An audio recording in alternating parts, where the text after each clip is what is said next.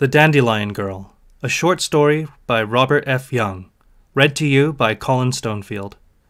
The girl on the hill made Mark think of Edna St. Vincent Millay. Perhaps it was because of the way she was standing there in the afternoon sun, her dandelion-hued hair dancing in the wind. Perhaps it was because of the way her old-fashioned white dress was swirling around her long and slender legs. In any event, he got the definite impression that she had somehow stepped out of the past and into the present. And that was odd, because as things turned out, it wasn't the past she had stepped out of, but the future. He paused some distance behind her, breathing hard from the climb. She had not seen him yet, and he wondered how he could apprise her of his presence without alarming her. While he was trying to make up his mind, he took out his pipe and filled and lighted it, cupping his hands over the bowl and puffing till the tobacco came to glowing life. When he looked at her again, she had turned around and was regarding him curiously. He walked towards her slowly, keenly aware of the nearness of the sky, enjoying the feel of the wind against his face. He should go hiking more often, he told himself. He had been tramping through the woods when he came to the hill, and now the woods lay behind and far below him, burning gently with the first pale fires of fall, and beyond the woods lay the little lake with its complement of cabin and fishing pier. When his wife had been unexpectedly summoned for jury duty, he had been forced to spend alone the first 2 weeks he had saved out of his summer vacation, and he had been leading a lonely existence, fishing off the pier by day and reading the cool evenings away before the big fireplace in the raftered living room. And after 2 days the routine had caught up to him, and he had taken off into the woods and without purpose or direction, and finally he had come to the hill, and had climbed it, and seen the girl. Her eyes were blue, he saw when he came up to her, as blue as the sky that framed her slender silhouette. Her face was oval, and young, and soft, and sweet. It evoked a déjà vu so poignant that he had to resist an impulse to reach out and touch her wind-kissed cheek, and even though his hand did not leave his side, he felt his fingertips tingle. "Why, I'm 44, he thought wonderingly, and she's hardly more than 20. What in heaven's name has come over me?" "Are you enjoying the view?" he asked aloud. "Oh, yes," she said, and turned and swept her arm in an enthusiastic semicircle. "Isn't it simply marvelous?" He followed her gaze. "Yes," he said, "it is." Below them the woods began again, then spread out over the lowlands in warm September colors, embracing a small hamlet several miles away, finally bowing out before the first outposts of the suburban frontier.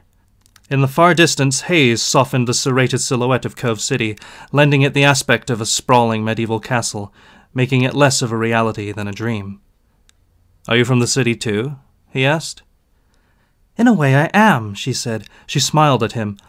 "I'm from the Cove City of 240 years from now." The smile told him that she didn't really expect him to believe her, but it implied that it would be nice if he would pretend. He smiled back.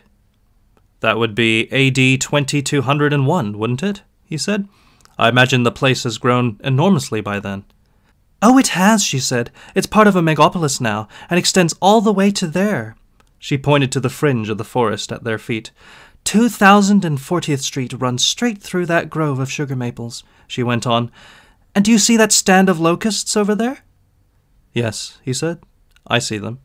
"That's where the new plaza is. Its supermarket is so big that it takes half a day to go through it, and you can buy almost anything in it, from aspirins to aero cars.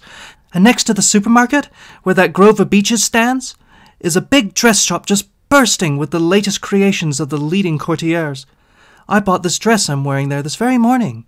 Isn't it simply beautiful?" If it was because she made it so. However, he looked at it politely. It had been cut from a material he was unfamiliar with, a material seemingly compounded of cotton candy, sea foam, and snow. There was no limit any more to the syntheses that could be created by the miracle fiber manufacturers, nor apparently to the tall tales that could be created by young girls. "I suppose you traveled here by time machine?" he said. "Yes, my father invented one." He looked at her closely. He had never seen such a guileless countenance. "And do you come here often?" "Oh, yes. This is my favorite space-time coordinate. I stand here for hours sometimes, and look and look and look. Day before yesterday, I saw a rabbit, and yesterday, a deer, and today, you." "But how can there be a yesterday?" Mark asked, if you always returned to the same point in time. Oh, I see what you mean, she said. The reason is because the machine is affected by the passage of time, the same as anything else, and you have to set it back every 24 hours if you want to maintain exactly the same coordinate. I never do because I much prefer a different day each time I come back. Doesn't your father ever come with you? Overhead, a V of geese was drifting lazily by, and she watched it for some time before she spoke. My father is an invalid now, she said finally. He'd like very much to come if he only could. But I tell him all about what I see, she added hurriedly, and it's almost the same as if he really came. Wouldn't you say it was? There was an eagerness about the way she was looking at him that touched his heart. I'm sure it is, he said. Then, it must be wonderful to own a time machine. She nodded solemnly. They're a boon to people who like to stand on pleasant leas. In the 23rd century, there aren't many pleasant leas left. He smiled. There aren't many of them left in the 20th. I guess you could say that this one is sort of a collector's item. I'll have to visit it more often. Do you live near here? She asked. I'm staying in a cabin about 3 miles back. I'm supposed to be on vacation, but it's not much of one. My wife was called to jury duty and couldn't come with me, and since I couldn't postpone it, I've ended up being a sort of reluctant Thoreau. My name is Mark Randolph. I'm Julie, she said. Julie Danvers. The name suited her, the same way the white dress suited her, the way the blue sky suited her, and the hill and the September wind. Probably she lived in the little hamlet in the woods, but it did not really matter. If she wanted to pretend she was from the future, it was all right with him. All that really mattered was the way he had felt when he had first seen her, and the tenderness that came over him every time he gazed upon her gentle face. "What kind of work do you do, Julie?" he asked. "Or are you still in school?" "I'm studying to be a secretary," she said. She took a half step and made a pretty pirouette and clasped her hands before her. "I shall just love to be a secretary," she went on. "It must be simply marvelous working in a big important office and taking down what important people say. Would you like me to be your secretary, Mr. Randolph?" "I'd like it very much," he said. "My wife was my secretary once, before the war. That's how we happened to meet." Now why had he said that, he wondered. "Was she a good secretary?" "The very best. I was sorry to lose her. But then when I lost her in one sense, I gained her in another. So I guess you could hardly call that losing her." "No, I guess you couldn't. Well, I must be getting back now, Mr. Randolph. Dad will be wanting to hear about all the things I saw, and I've got to fix his supper." "Will you be here tomorrow?" "Probably. I've been coming here every day. Goodbye now, Mr. Randolph." "Goodbye, Julie," he said. He watched her run lightly down the hill and disappear into the grove of sugar maples where, 240 years hence, 2040th Street would be. He smiled. What a charming child, he thought. It must be thrilling to have such an irrepressible sense of wonder, such an enthusiasm for life. He could appreciate the two qualities all the more fully because he had been denied them. At 20, he had been a solemn young man working his way through law school. At 24, he had his own practice, and small though it had been, it had occupied him completely. Well, not completely. When he had married Anne, there had been a brief interim during which making a living had lost some of its immediacy. And then, when the war had come along, there had been another interim, a much longer one this time, when making a living had seemed a remote and sometimes even a contemptible pursuit. After his return to civilian life, though, the immediacy had returned with a vengeance, the more so because he now had a son as well as a wife to support, and he had been occupied ever since. Except for the 4 vacation weeks he had recently been allowing himself each year, 2 of which he spent with Anne and Jeff at a resort of their choosing, and 2 of which he spent with Anne after Jeff returned to college in their cabin by the lake. This year, though, he was spending the second 2 alone. Well, perhaps not quite alone. His pipe had gone out some time ago, and he had not even noticed. He lighted it again, drawing deeply to thwart the wind. Then he descended the hill and started back through the woods towards the cabin. The autumnal equinox had come, and the days were appreciably shorter. This one was very nearly done, and the dampness of evening had already begun to pervade the hazy air. He walked slowly, and the sun had set by the time he reached the lake. It was a small lake, but a deep one, and the trees came down to its edge. The cabin stood some distance back from the shore in a stand of pines, and a winding path connected it with the pier. Behind it, a gravel drive led to a dirt road that gave access to the highway. His station wagon stood by the back door, ready to whisk him back to civilization at a moment's notice. He prepared and ate a simple supper in the kitchen, then went into the living room to read. The generator in the shed hummed on and off, but otherwise the evening was unsullied by the usual sounds the ears of modern men are heir to. Selecting an anthology of American poetry from the well-stocked bookcase by the fireplace, he sat down and thumbed through it to Afternoon on a Hill. He read the treasured poem 3 times, and each time he read it he saw her standing there in the sun, her hair dancing in the wind, her dress swirling like gentle snow around her long and lovely legs, and a lump came into his throat, and he could not swallow. He returned the book to the shelf, and went out and stood on the rustic porch and filled and lighted his pipe.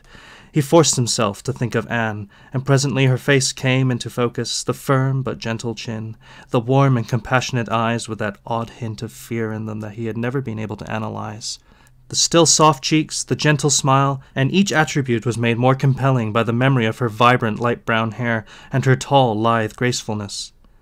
As was always the case when he thought of her, he found himself marveling at her agelessness, marveling how she could have continued down through the years as lovely as she had been that long-ago morning when he had looked up, startled, and seen her standing timidly before his desk.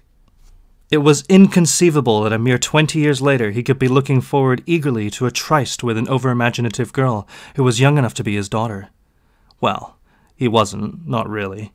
He had been momentarily swayed, that was all. For a moment his emotional equilibrium had deserted him, and he had staggered. Now his feet were back under him where they belonged, and the world had returned to its sane and sensible orbit. He tapped out his pipe and went back inside. In his bedroom he undressed and slipped between the sheets and turned out the light. Sleep should have come readily, but it did not. And when it finally did come, it came in fragments interspersed with tantalizing dreams. "Day before yesterday I saw a rabbit," she had said, "and yesterday a deer, and today, you." On the second afternoon she was wearing a blue dress, and there was a little blue ribbon to match tied in her dandelion-colored hair.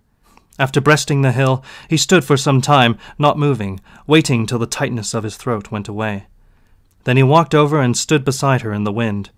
But the soft curve of her throat and chin brought the tightness back, and when she turned and said, "Hello, I didn't think you'd come," it was a long while before he was able to answer.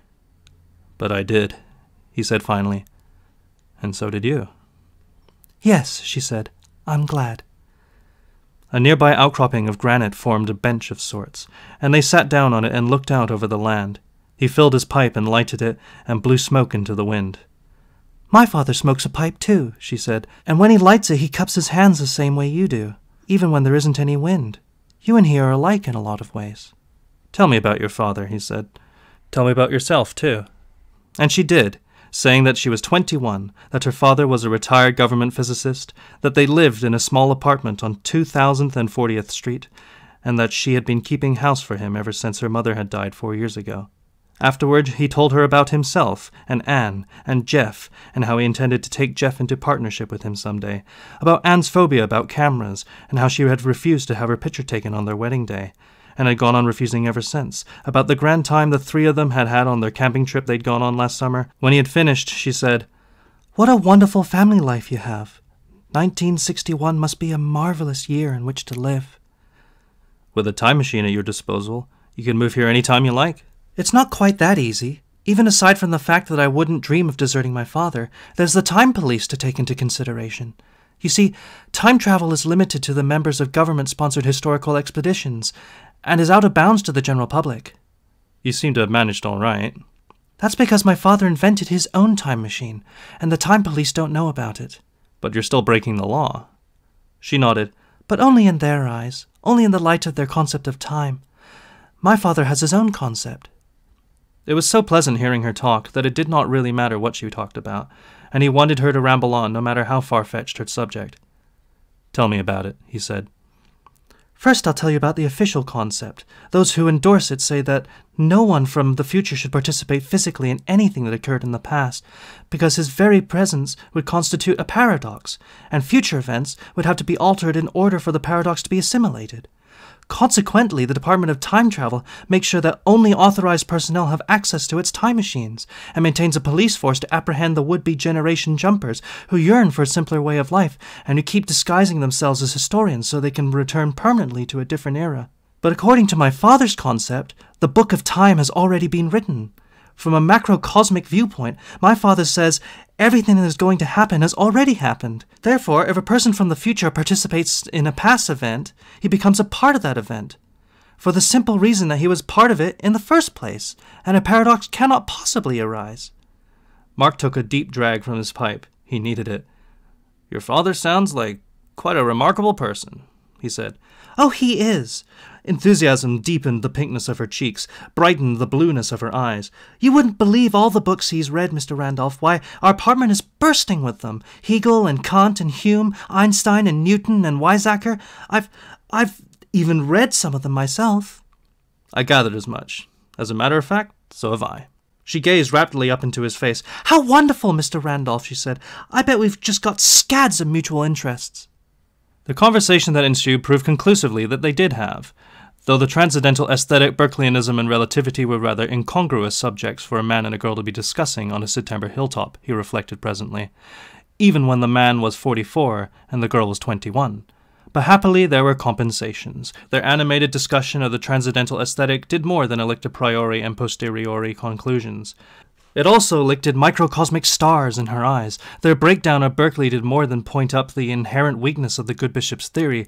It also pointed up the pinkness of her cheeks, and the review of relativity did more than demonstrate that E invariably equals mc squared. It also demonstrated that far from being an impediment, knowledge is an asset to feminine charm.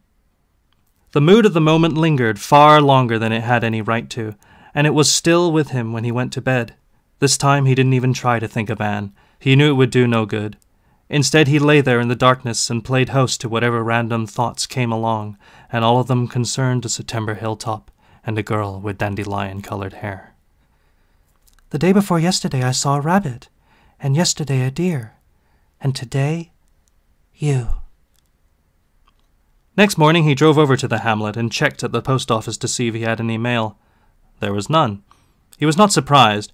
Jeff disliked writing letters as much as he did, and Anne at the moment was probably incommunicado. As for his practice, he had forbidden his secretary to bother him with any but the most urgent of matters.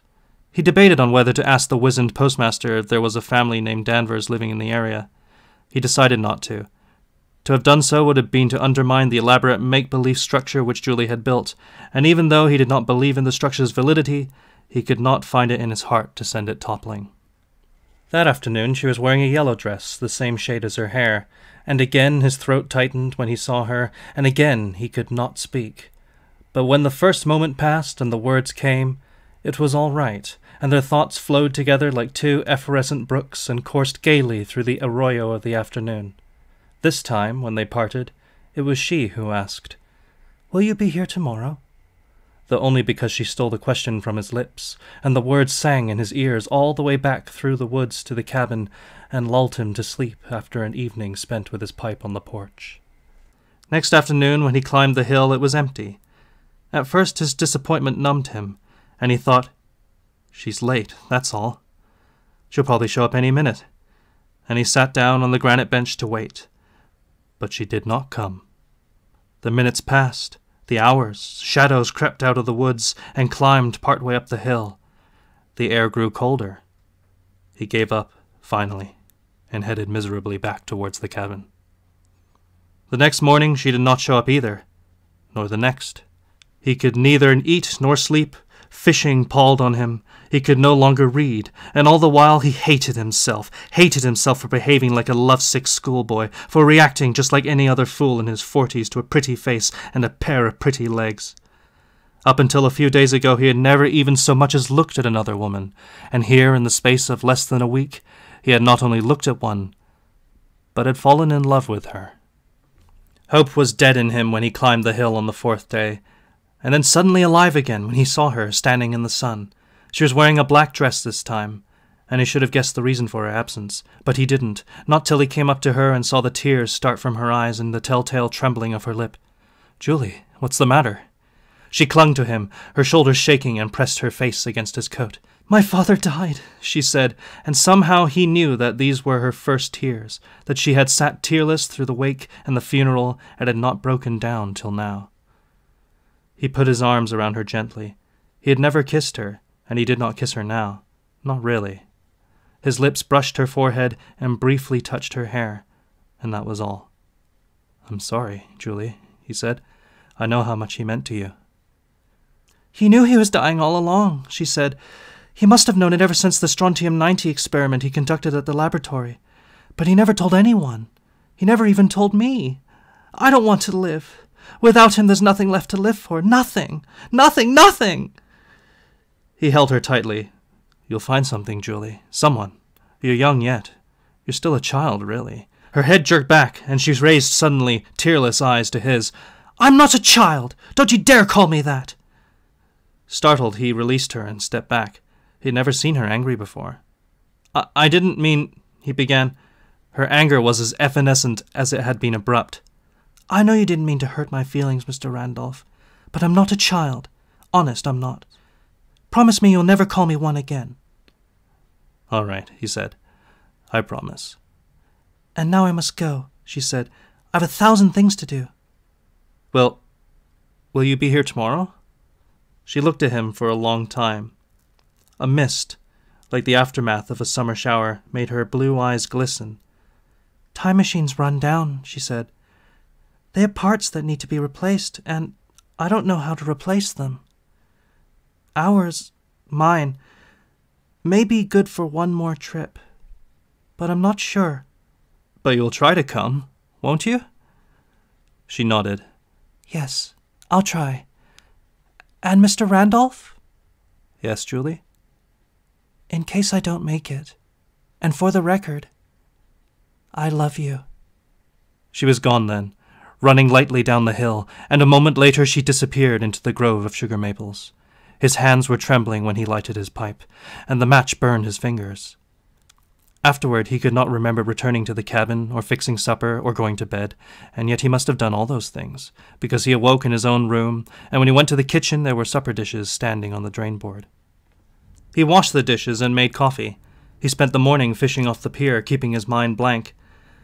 He would face reality later. Right now it was enough for him to know that she loved him, that in a few short hours he would see her again. Surely even a run-down time machine should have no trouble transporting her from the hamlet to the hill. He arrived there early and sat down on the granite bench and waited for her to come out of the woods and climb the slope. He could feel the hammering of his heart, and he knew that his hands were trembling. "Day before yesterday I saw a rabbit, and yesterday a deer, and today, you." He waited and he waited, but she did not come. She did not come the next day either. When the shadows began to lengthen and the air grow chill, he descended the hill and entered the grove of sugar maples. Presently he found a path, and he followed it into the forest proper, and through the forest to the hamlet. He stopped at the small post office and checked to see if he had any mail. After the wizened postmaster told him there was none, he lingered for a moment. Is there a family by the name of Danvers living anywhere around here?" he blurted. The postmaster shook his head. "Never heard of them." "Has there been a funeral in town recently?" "Not for nigh onto a year." After that, although he visited the hill every afternoon till his vacation ran out, he knew in his heart that she would not return, that she was lost to him as utterly as if she had never been. Evenings he haunted the hamlet, hoping desperately that the postmaster had been mistaken. But he saw no sign of Julie, and the description he gave of her to the passers-by evoked only negative responses. Early in October he returned to the city. He did his best to act towards Anne as though nothing had changed between them, but she seemed to know the minute she saw him that something had changed. And although she asked no questions, she grew quieter and quieter as the weeks went by, and the fear in her eyes that had puzzled him before became more and more pronounced. He began driving into the country Sunday afternoons and visiting the hilltop. The woods were golden now, and the sky was even bluer than it had been a month ago. For hours he sat on the granite bench staring at the spot where she had disappeared. "Day before yesterday I saw a rabbit, and yesterday a deer, and today, you." Then, on a rainy night in mid-November, he found a suitcase. It was Anne's, and he had found it quite by accident. She had gone into town to play bingo, and he had the house to himself, and after spending 2 hours watching 4 jaded TV programs, he remembered the jigsaw puzzles he had stored away the previous winter. Desperate for something, anything at all to take his mind off Julie, he went up to the attic to get them. The suitcase fell from a shelf while he was rummaging through the various boxes piled beside it, and it sprang open when it struck the floor. He bent over to pick it up. It was the same suitcase she had brought with her to the little apartment they had rented after their marriage, and he remembered how she had always kept it locked, and remembered her telling him laughingly that there were some things a wife had to keep secret, even from her husband. The lock had rusted over the years, and the fall had broken it. He started to close the lid, paused when he saw the protruding hem of a white dress. The material was vaguely familiar. He had seen material similar to it not very long ago, material that brought to mind cotton candy and sea foam and snow. He raised the lid and picked up the dress with trembling fingers. He held it by the shoulders and let it unfold itself, and it hung there in the room like gently falling snow. He looked at it for a long time, his throat tight. Then, tenderly, he folded it again and replaced it in the suitcase and closed the lid. He returned the suitcase to its niche under the eaves. Day before yesterday I saw a rabbit, and yesterday a deer, and today, you. Rain thrummed on the roof. The tightness of his throat was so acute now that he thought for a moment that he was going to cry. Slowly he descended the attic stairs. He went down the spiral stairway into the living room. The clock on the mantel said 10:14. In just a few minutes the bingo bus would let her off at the corner, and she would come walking down the street and up the walk to the front door. Anne would. Julie would. Julianne? Was that her full name? Probably. People invariably retain part of their original names when adopting aliases, and having completely altered her last name, she had probably thought it was safe to take liberties with her first. She must have done other things, too, in addition to changing her name, to elude the time police. No wonder she had never wanted her picture taken, and how terrified she must have been on that long-ago day when she had stepped timidly into his office to apply for a job. All alone in a strange generation, not knowing for sure whether her father's concept of time was valid, not knowing for sure whether the man who would love her in his 40s would feel the same towards her in his 20s, she had come back all right, just as she said she would. 20 years, he thought wonderingly, and all the while she must have known that one day I'd climb a September hill and see her standing, young and lovely in the sun, and fall in love with her all over again. She had to know, because the moment was as much a part of her past as it was a part of my future. But why didn't she tell me? Why doesn't she tell me now? Suddenly he understood. He found it hard to breathe, and he went into the hall and donned his raincoat and stepped out into the rain. He walked down the walk in the rain, and the rain pelted his face and ran in drops down his cheeks, and some of the drops were raindrops, and some of them were tears. How could anyone as agelessly beautiful as Anne, as Julie was, be afraid of growing old? Didn't she realize that in his eyes she couldn't grow old, that to him she hadn't aged a day since the moment he had looked up from his desk and seen her standing there in the tiny office and simultaneously fallen in love with her? Couldn't she understand that that was why the girl on the hill had seemed a stranger to him? He had reached the street and was walking down it towards the corner. He was almost there when the bingo bus pulled up and stopped, and the girl in the white trench coat got out. The tightness of his throat grew knife-sharp, and he could not breathe at all. The dandelion-hued hair was darker now, and the girlish charm was gone, but the gentle loveliness still resided in her gentle face, and the long and slender legs had a grace and a symmetry in the pale glow of the November street light that they had never known in the golden radiance of the September sun. She came forward to meet him, and he saw the familiar fear in her eyes, a fear poignant now beyond enduring, because he understood its cause. She blurred before his eyes, and he walked towards her blindly. When he came up to her, his eyes cleared, and he reached out across the years and touched her rain-wet cheek. She knew it was all right then, and the fear went away forever. And they walked home hand in hand in the rain.